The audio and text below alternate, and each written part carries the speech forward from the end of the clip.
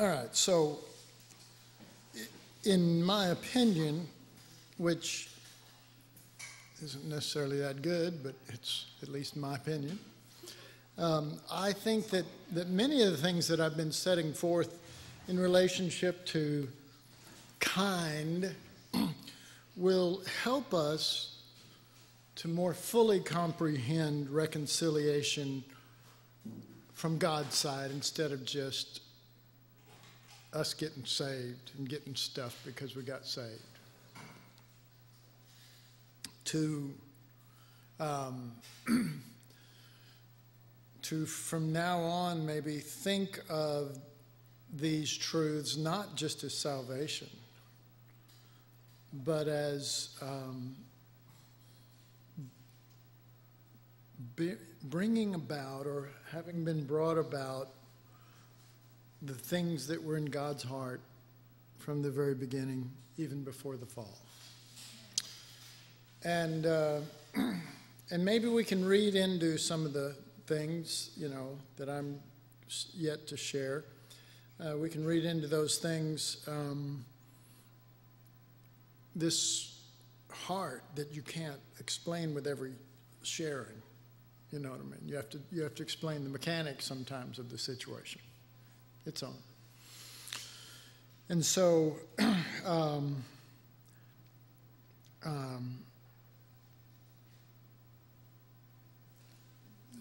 so just, that concept that we have, okay, to be reconciled, there have to be two parties that were not going together. They weren't compatible. They weren't what? Jiving. Yeah. Well, somebody in the two was a jive turkey, so it was. It takes two to tango, but it only takes one to not tango. Yeah. Okay.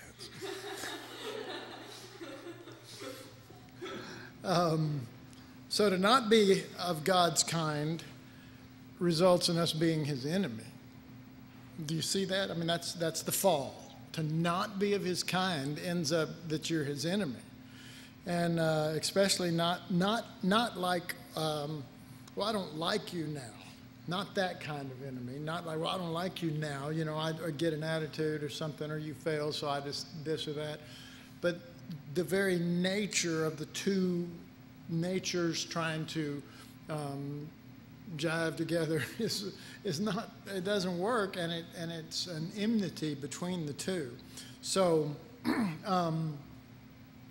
So when we realize that, then we have to realize that reconciliation is not just forgiveness.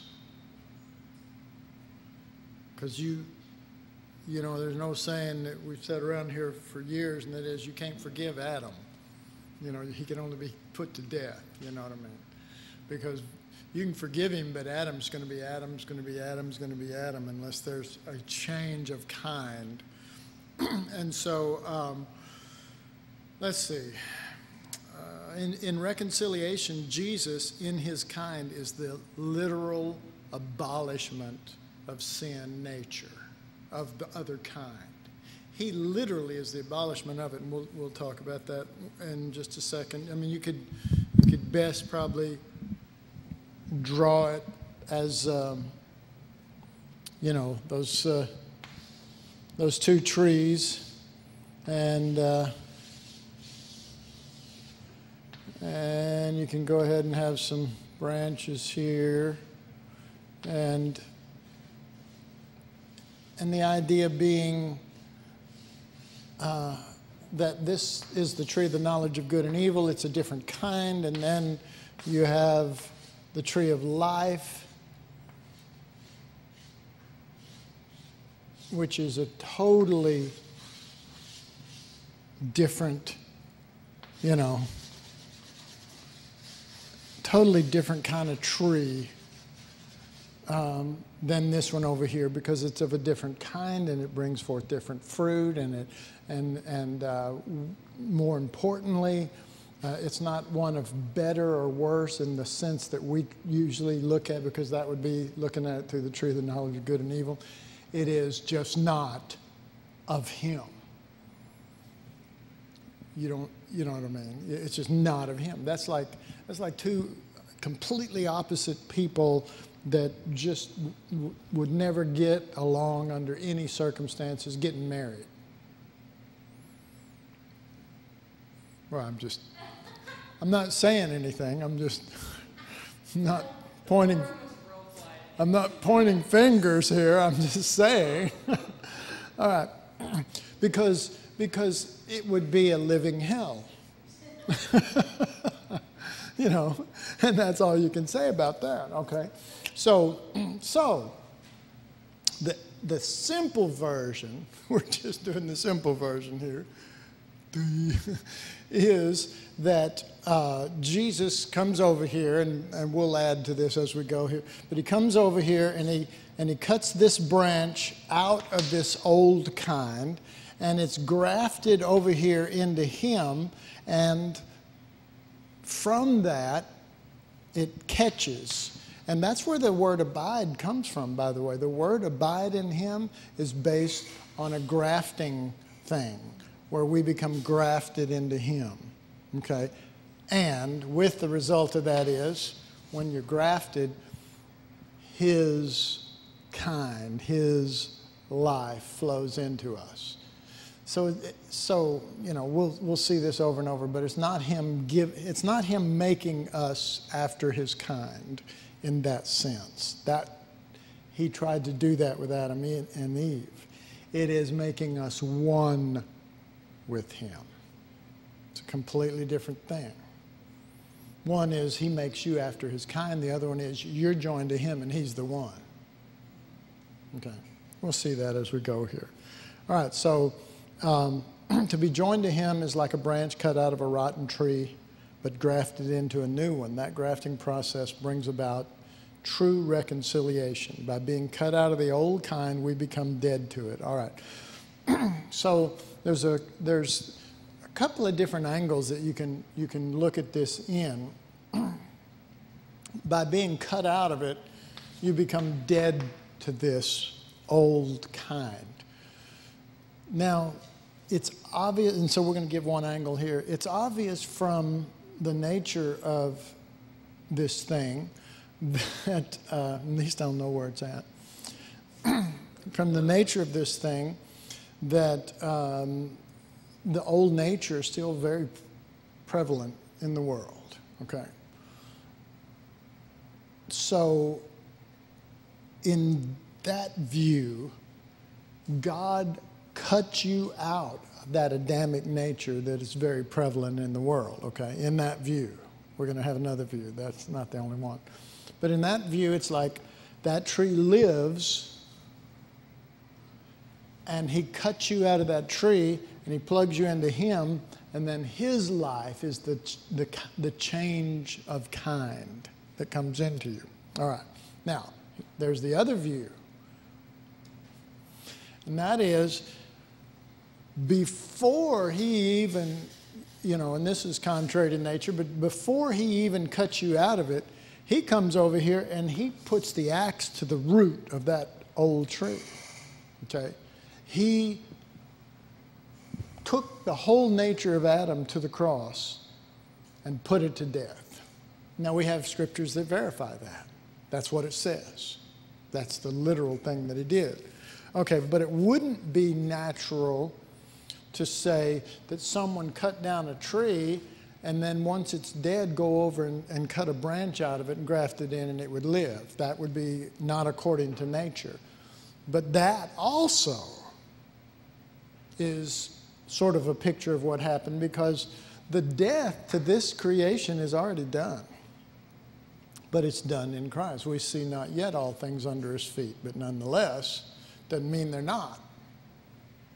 Okay?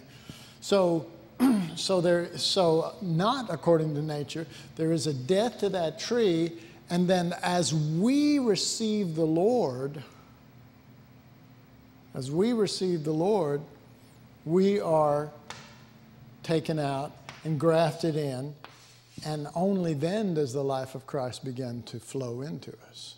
Amen? Because this death happened 2,000 years ago. Okay, you say, well, how, the Bible says, for you're dead and your life is hid with Christ in God. Well, when did I die? Well, I'm crucified with Christ, da-da-da-da-da-da. Well, how can I be crucified with Christ? I wasn't even around 2,000 years ago, da-da-da-da-da. Okay, well, he didn't specifically crucify you. He crucified the old nature, or he laid the axe to the root of this kind. Okay, and we reckon on that so that we can have reconciliation. I reckon. Does it feel like you're in Texas now, Nicola? So there is that reality that, some people go, and you see this with people, they don't understand the gospel. They just think that all that happened was that Jesus sort of walked by here and saw this branch, and this branch said, I'd like to be saved. And it's on the old tree, and he said, okay, you're saved. And they went, oh, yay, And therefore, they get down the road and they don't deal with the old nature, and things start cropping back up and coming back up, and bad fruit starts showing up. And pretty soon they say, I'm going back to my old life. But in truth, they never left it. The old life is not what they were doing. The old life is that nature that never got dealt with. And now, this is a little hard, but in the truest meaning of reconciliation, they were never reconciled, because that person still was of one kind as far as how they acted. Now, we know that if you reckon on the cross, then it's true. If you reckon on these things that you're in Christ, you are. But he's never acknowledged that by faith, you see? And he's never bought into it, if you know what I mean when I say that. He's never made that his realization. Maybe it was true in somebody's theology, his pastors or anybody else, but for him, it was what they call simple salvation. I prayed a prayer and I got it, and this is what I got. Okay. And then we see people go back, and we go, well, that's so sad. Why do people ever go back? You know what I mean? And it can be hurtful, because you don't, you just go, gosh, they were doing so good. Were they? Maybe they were doing so good and evil. Remember what tree this is? The tree of the knowledge of good and evil. And maybe they were squashing down all of the bad fruit and letting the good fruit show up, and everybody thought that was Jesus. And it wasn't Jesus. Maybe none of it was Jesus. All right. So it is. I'm thinking about joining the Blue Man Group, but I've got a way to go yet. All right. So, let me just read some of this. However, let's see. By being cut out of the old kind, we become dead to it. Okay. However, that's not the end. Then we must become grafted into Christ, and his kind fills us. In other words, just being cut out of that old kind does not mean that you're reconciled. You have to be of the same kind. Think about it. Just being cut out of the old is not salvation. That's just, that's another form of death, really. It's of his kind is Christ living in you, is being joined to Christ and being reckoned as Christ and being reckoned on all those things. So then we must become grafted into Christ, and his kind fills us.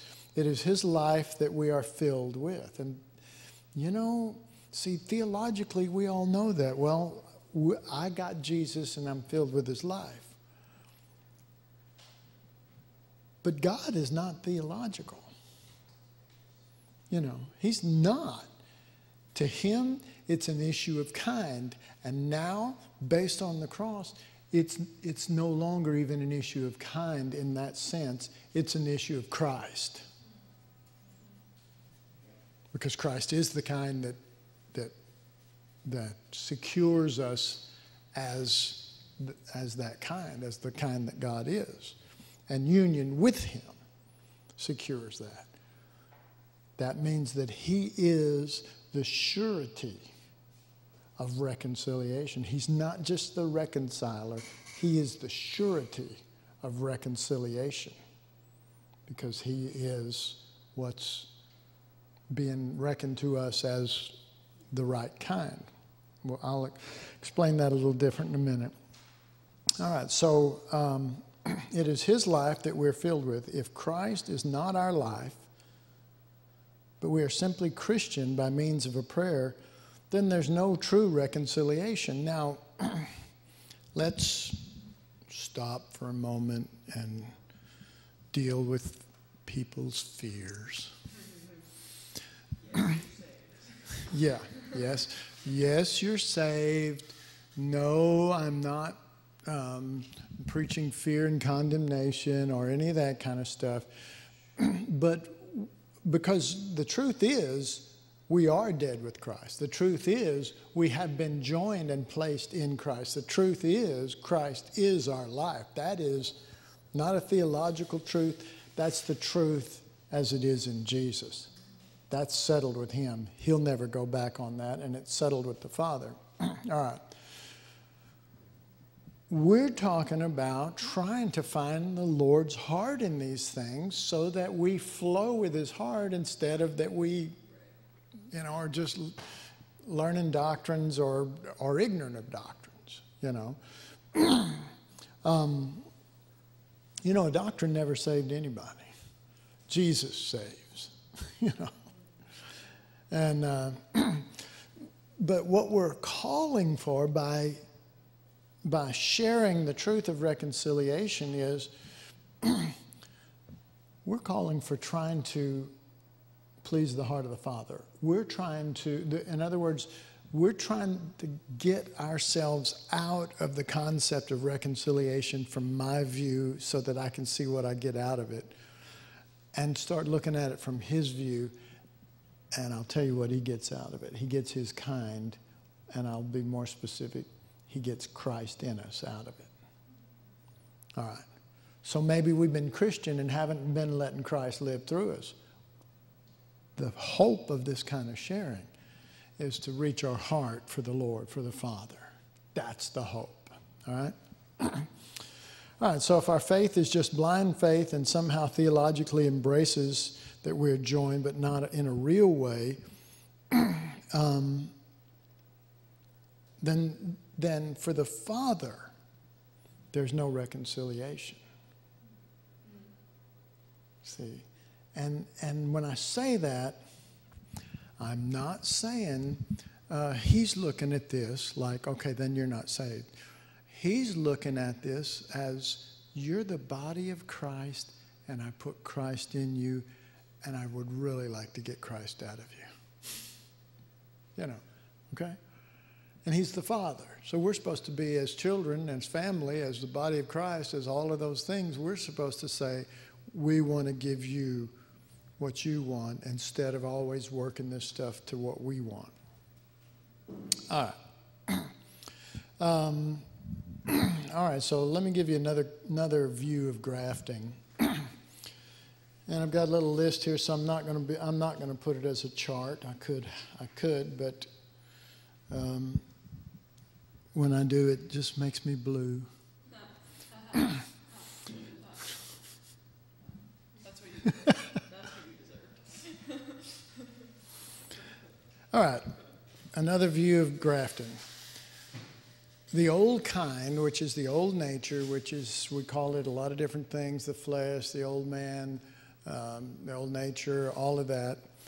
The old is put to death, and that equals the old tree is cut down, which we mentioned, okay? Number one, the old tree is cut down. Number two, a branch is cut out of a dead tree, which we mentioned. This branch is cut out. Again, being cut out and grafted in is two different things. Grafted in is reconciliation. Being cut out is preparatory to reconciliation. It is what is necessary before it could ever take place, all right? So, branch is cut out of a dead tree. Number 3, the branch is grafted into the new tree, which is Christ, the true vine. Well, you know, tree of life, true vine, however you want to look at it. All right. Then the next phase is the life of the new tree, or the thing that makes it bring forth a certain kind of fruit, makes it bring forth the life of the sap that's in that tree that makes it bring forth a certain kind of fruit, a certain kind of flowers, a certain look, a certain shape, everything about it. All of that goes into the branch. And now the branch being grafted in is joined to Christ. All right? So the life of the new tree enters the branch. And then number 5, the branch becomes of a new kind. All right. All right, so I was thinking about that. And a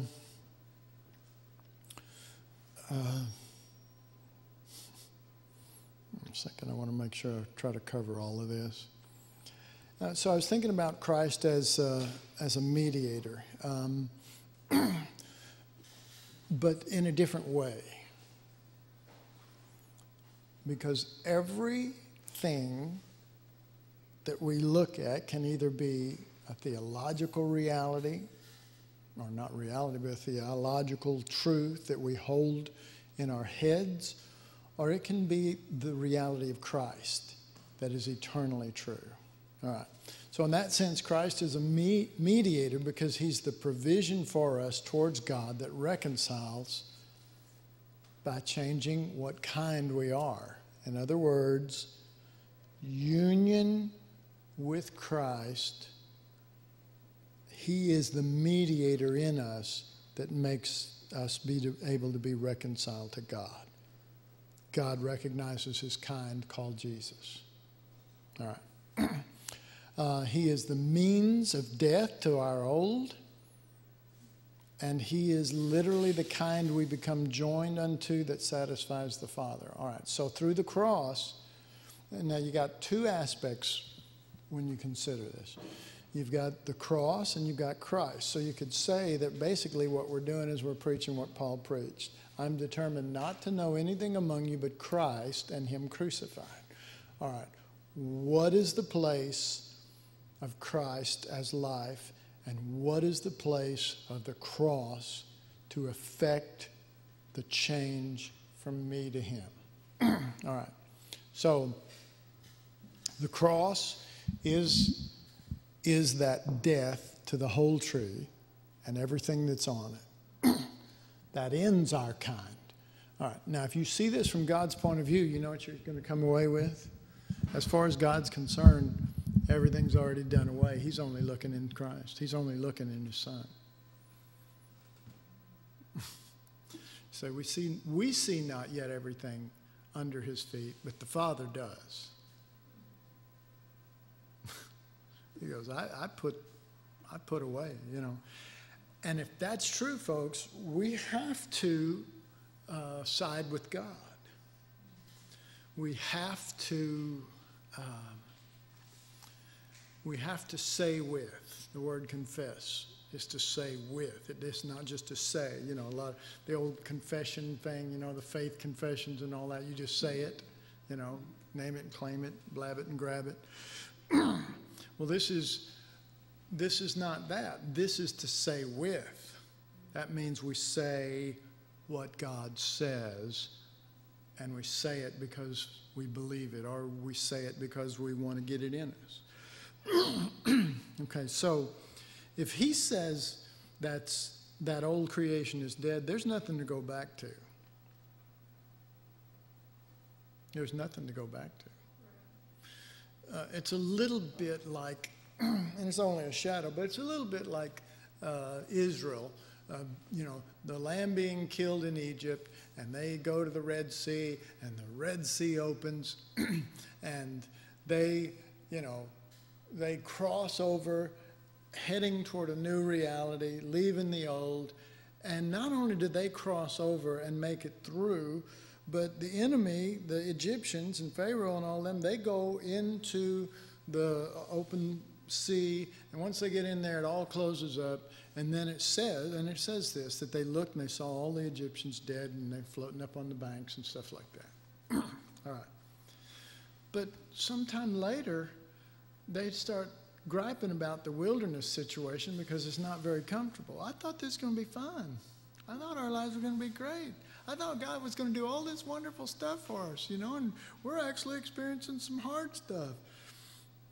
So somebody comes up with a great idea. Let's go back to Egypt. Well, there is no Egypt at that point. They all died. All the leaders, all of the armies, Pharaoh himself, it's done. And trust me, even if there was enough people to accept you back, they're not going to accept you back the way they did before. They're going to hate you.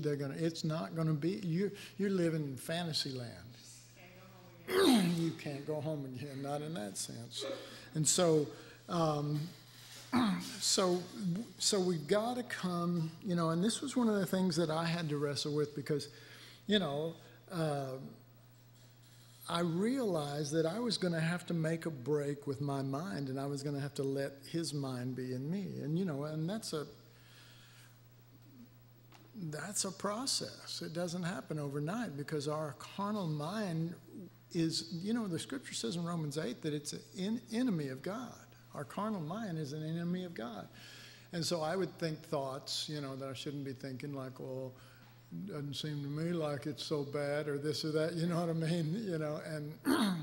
And then I'd go, I just became the enemy of God. You know what I mean? By allowing that, the old way I used to say it is you can let a bird fly over your head, but don't let it nest there, cause then you got all these thoughts going on in your head, and you give it ground, and it's going to mess with you after a while. You learn to deal with it by the word of God, and that's what Jesus did. Jesus said, and the devil said da da da da, and Jesus said, "It is written." And when I read that, it was at that time in my walk, and very early, it was earth-shattering because the Son of God is there. He's got the power to do anything. He can destroy the devil. He can, whatever. He's got all angels and everything at his disposal. And when face to face with the devil, he basically says this: I'm not going to operate as the Son of God. I'm going to operate as man, the Son of Man. I'm going to operate as man. And he's saying to us, this is how you do it if you're mankind. This is how you do it. Okay, let's see it, Lord. What are you going to do? What are you going to do? It is written. That's how he dealt with the enemy. It is written, da-da-da-da. I'm going with that. And the devil's going, well, what do you do? Yeah, that's it. Give him the word of God, We used to let our kids watch this show called Gospel Bill, and it was a Western Christian thing for kids, and that Gospel Bill would walk out in the middle of the road. Everybody's cleared away because the gunfight's going to go on, and the devil comes out, and he's standing down there at the other end, and Gospel Bill's ready to take him on. He goes, "Greater is he that's in me than he that's in the world," I liked it. Because he's dealing with the enemy the way Jesus dealt with it. You know what I mean? And he's giving him, he's not only giving him the word, he's giving him Jesus. Greater is he that's in me than he that's in the world. And I'm not coming to you on any other basis. Anyway, it took me a while to get that down, but I eventually did, or I'm still working on it. Let's put it that way. All right, let's see. The mechanics of this process of reconciliation are different for the Father than for the Son. Okay. All right. So just picture up here. I represent the Son, and here, Deb, why don't you come up here and I'll just use you. Even though she's a girl, she's going to be the Father. All right. Father. Oh. Anyway, okay. So, there's us out here, and we want to be reconciled to the Father. Jesus, as mediator and reconciler, doesn't take us by the hand and go introduce us and say, look, I'll vouch for them. They're okay. Because the Father he doesn't see stuff or words and stuff. He just picks up what's kind. He does. He just goes, I don't think so. You know what I mean? All right. So the reconciliation for the Father is that they become one in Jesus, okay? And they're in him, and they're bone of his bone, and they're flesh of his flesh, and they are extensions of him. They are his body. They are him. And so as such, then, when he comes to the Father embraces Jesus because he's embracing that, because he's embracing his kind. But we that are in Christ, he's embracing us too because we've been joined and made one. All right, so let's see. Let me see if I can do this. It's a completely different process for the Son, for Jesus. It's not as wonderful. The Father's just standing there and reconciliation is coming. The Father's just going, I received my Son, I received my kind, But for the Son, it's like, okay, I'll be the, let's see. I'll be the Son, and then you be the believer. All right, so here comes a believer, and she wants to get to the Father and be reconciled to the Father. Well, remember our last class? This process isn't just huggy, everything's wonderful. In the other one with Christ, being reconciled to the Father, they join with Christ, and then the Father accepts them. But in this situation, Jesus has to join with sin. It's not so beautiful. It's not so wonderful. Not for him. Not for him. See, and that's the deal. It's a good deal for us because it's always about us and what we get, and we never turn this and look, we just go, well, he's God, he can handle it. All right. So Jesus, to become one with this, to affect this reconciliation, to be, the only way this is going to happen is, like our last class, he's going to have to join to that, and that, that's going to bring him into, my God, why hast thou forsaken me? And he's going to have to take that to the cross, put it to death, raise them up in him as him, bone of his bone, flesh of his flesh, as his body, and then go to the Father, and then there's an embrace. All right. So once you see that process, you realize, once you see that process, you realize, we banter around all these theologies and stuff. You know what I'm saying? We talk about all this theologically and, we're reconciled to God and, thank God, and we even shout and all this kind of stuff. And we have no clue of what Jesus had to go through to get that. However, he endured the shame because of the joy that was set before him, and that was to bring back to the Father some of his kind, and for him to receive a bride after his kind, the Father to receive sons in the image of Christ. All right.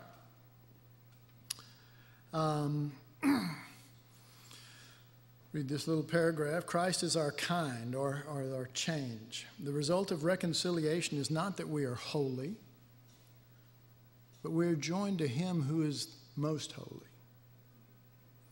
All that we were not before God, that we stood before God, all that we were not, Christ has become. He in his person has made these things to us. And this is just a hard thing. I mean, you can hear it and people can tell you and you can nod.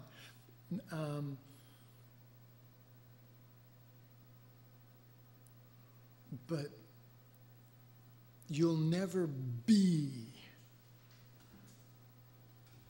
what you're supposed to be without understanding that Jesus did all of this in his person, not just by his person, by the person.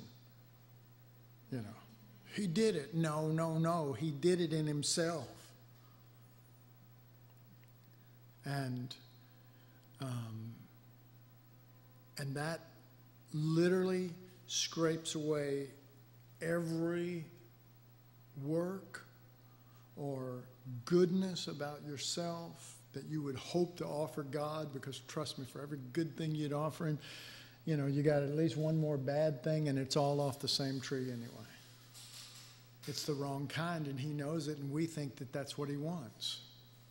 And, you know, and we're offending him constantly without even knowing it. You know, and you see that in the prophets always saying that stuff. So what we are not in ourselves, we have become in Christ. What we're not in ourselves. However complete and perfect he is, so is it reckoned unto us. And it says there in Romans 6, being alive unto God through Jesus Christ. Alive unto God through Jesus Christ. And see, a lot of Christianity, and you know, I don't know a whole ball of wax, but a lot of it is just, I'm saved and therefore I'm reconciled, therefore I'm, you know, by the fact I got saved, I'm reconciled. No. By the fact that you're reconciled, are you saved? And vice versa, because all of this is one thing, and I don't want to get into all of that, but in truth, there is no reconciliation, salvation, We break them down so that you can have an understanding of the parts, but the problem is that we have broken all these things down, and the parts have become the thing, and we don't see them all gathered together in one, in Christ. We don't see him. We see them, those things, those subjects, those things that we think have saved us. All right, this is the last paragraph, and it's just a little contrast between Old Covenant reconciliation and New Covenant reconciliation. There's a contrast between reconciliation pertaining to the law and that pertaining to Christ. In the Old Covenant, you are reconciled to God by being and doing right, by, you know, always trying to do the right thing, the law. Okay. And I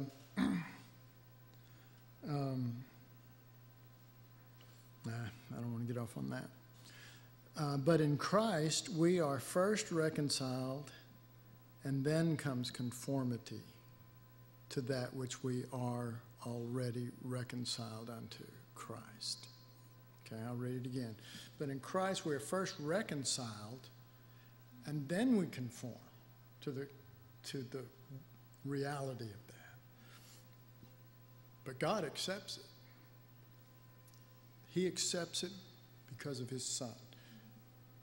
His Son didn't have to talk him into it. His Son laid down his life to put away the old, and he rose again to bring the Father the new. And the Father is absolutely, you know, we talk about, well, I need assurance of faith, or I need, security or whatever.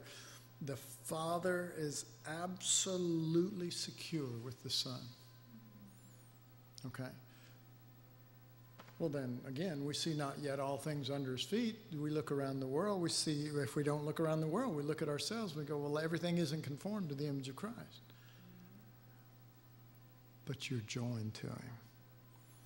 And, you know, it's a little bit like planting a seed, you know, especially, you know, my favorite example would be let's, you know, as a church, let's do a little thing, symbolic thing. Let's go plant a seed out in the front lawn over here or in the back, you know. Let's plant that, and let's have a little service around it, and let's plant this seed, and let's water it, and let's be mindful of this. And this seed is going to represent our growth, you know, in Christ. And we all go, oh, you know, praise the Lord. Yeah, let's do it. And so we go out there, and so I say to Jim, I say, we pray and we talk and everything, and they've got the hole dug and everything, and I say, the seed, you know, like the preacher says, the ring, you know, the seed. And Jim hands me a seed, and I look at it and go, praise God, this is going to be so special to us. You know, what kind of seed is this, Jim? And he goes, it's a redwood tree. Well, I know we don't know much about redwoods down here, but they are huge, huge, huge. And they've been around for, like I said, some of them have been around since David's time. So we put it in the ground, we covered it up, we water it every day, and we all go out every Sunday. We stand around and we go, okay, you know, this is a picture of our faith and our growth. And we go out there, and so years pass, and, you know, seasons, and then centuries pass and everything. And, you know, and it's like, okay, and then it's like this at, you know, 40 years into it. We're kind of going, you know, we're not growing real fast here, are we? Well, the truth is, compared to the potential of the seed that's in us, we're not growing very fast. Can I get an amen on that one? Compared to the potential of Christ in us, there's a lot of conformity that we need to do. We're usually happy with just a little bit, you know what I mean? Over a 10-year period, we go, I'm growing, you know? But again, if we could go out there and, you know, just a little sprig comes up after 40 years of planting, and then out there every Sunday, you know, going, please show something, please. You know what I mean? All right, did I finish this here? I'll read that one sentence and then the last two. But in Christ we are first reconciled, and then comes conformity to that which we already are, and to what we've already been reconciled unto, Christ. These are important distinctions. When outside of God, you're on your own. But inside of him, then you are counted as him by reason of union. Sound good to anybody? Yes. Me too. Father, we just thank you for your Son, and we thank you for the Spirit of God who, though Jesus has bought this plan and the Father sought it, it takes the Holy Spirit to wrought it, to bring it to pass, to make it real in us. And so, Father, we just ask you to allow the Holy Spirit to continue to conform us to this reality, and not just conform us in our actions and ways, but to first renew our mind to it, to conform our mind to not the ways of the world, but to be transformed by the renewing of our mind. So, Father, we thank you, and we ask you to just never let these things slip with us, Father. We don't ever want to just get off track. We want to stay with you, not because we have to, not because we fear hell or any of that stuff, but because we love you, Father, and we love you, Jesus, and we love you, Holy Spirit. And so we ask you to do exceedingly abundantly above all that we ask or think, according to your Spirit that works within us. In Jesus' name, amen.